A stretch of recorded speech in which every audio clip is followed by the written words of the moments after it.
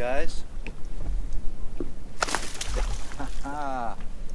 What's up? It's SmallmouthCrush. Whoa, whoa, settle down, smallmouth. That's what we're doing today. Drop shotting. Gajo Spirit Shad. About 25 feet, 25 to 35.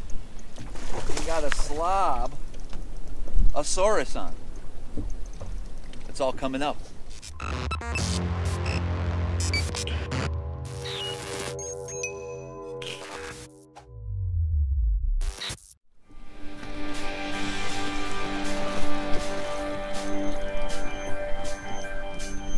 Look at that beast.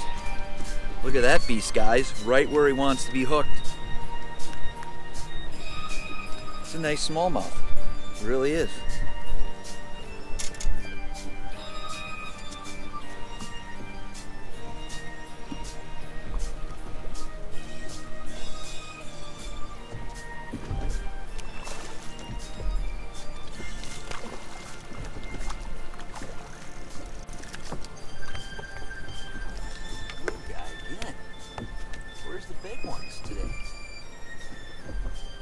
You just keep searching, guys. So I'm just working a hump out here.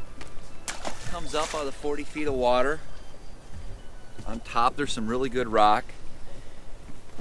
And fishing for these deep smallmouth, just using the green pumpkin Gajo Spirit Shad. Got about 1.5 foot leader. I'm using a Gamakatsu split shot drop shot, size 1 hook, 5/8 ounce weight. Just a lead weight, 8-pound test leader on light braid, medium light, spinning rod. And it's just a matter of going over different humps and ledges and breaks, using your electronics, and just fishing, trying to find where the big, you know, a nice location, nice group of big fish are.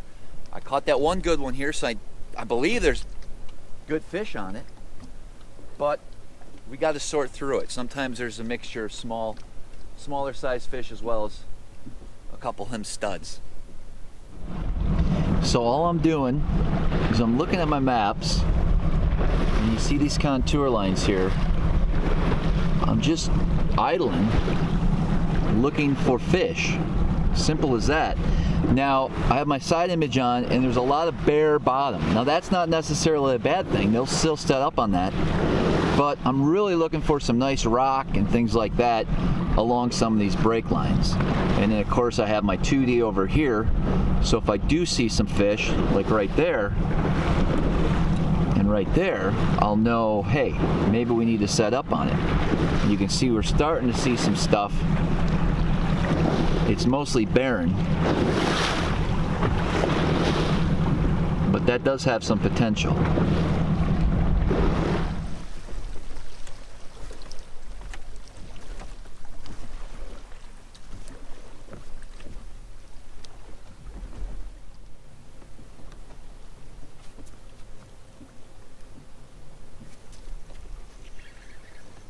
That's a good one, I think.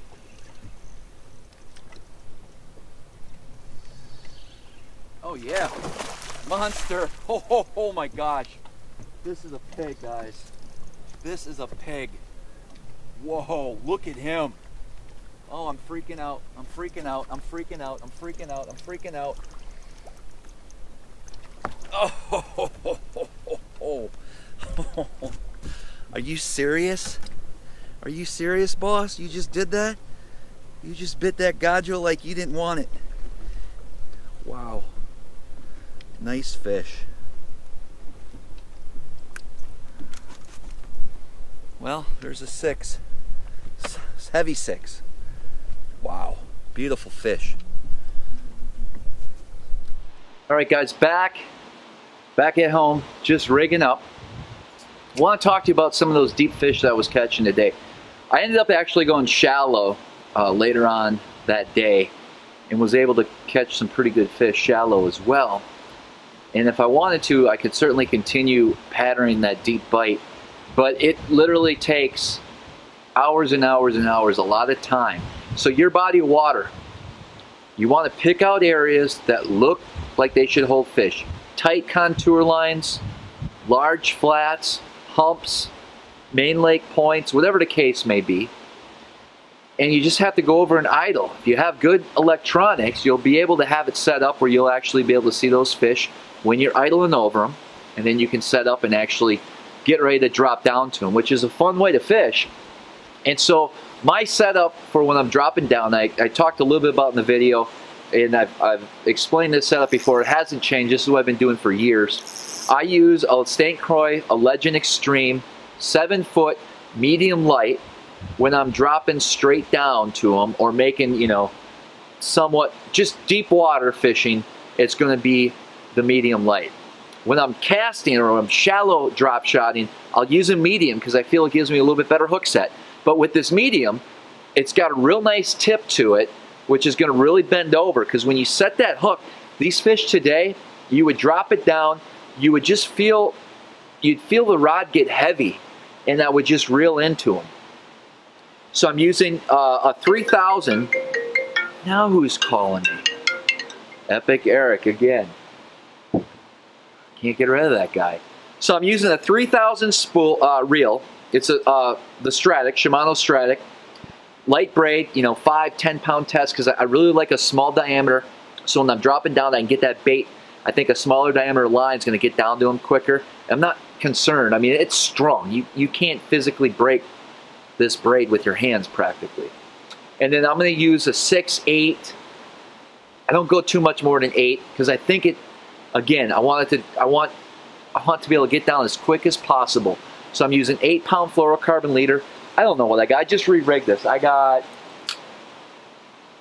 what is that, 15 feet leader. And I went a little bit longer here because tomorrow I got a little different plan. I'm going to let that bait really sit and see if I can get those fish to bite, because I found some fish and I dropped it down to them, and I think I was working the bait just a little bit too quick, and I think I need to just let it sit there, let that bait fall, bring it up real slow, and maybe get a few more bites. But I'm using the heaviest weight I can find, you know, 5/8, ½ ounce, 3/4, whatever you need. I just get a bunch of bulk, cheap lead weights. I use tungsten when I'm in a tournament or when I'm fishing shallow and kind of need to feel what's going on down there. But for what I'm doing out here, because you lose so many, and you know, when the fish jumps, they'll throw the weight. I just buy them in bulk. I'm good to go. You know, 100 count bag that'll last me a week, give or take. Gamakatsu split shot, drop shot hook, size 1 or 2, depending on the bait. I've been using the Gajo Spirit Shads, guys. I got a whole box of them here. I don't know, any color works. Black's a great color. Smoke purple, the green pumpkin, and I just nose hook it. So I'm just nose hooking that bait on that hook. It's very, very simple setup. And then once I see one on the graph, I drop it down to him, and I just wait. Give it a couple shakes. If that fish is in the mood, he's going to bite. Chances are, they're going to be in the mood. So that's the deal. Simple as that. Well, hey guys, don't forget to subscribe to my channel. Leave any likes and comments below. And as always, until next time, we'll see you guys on the water.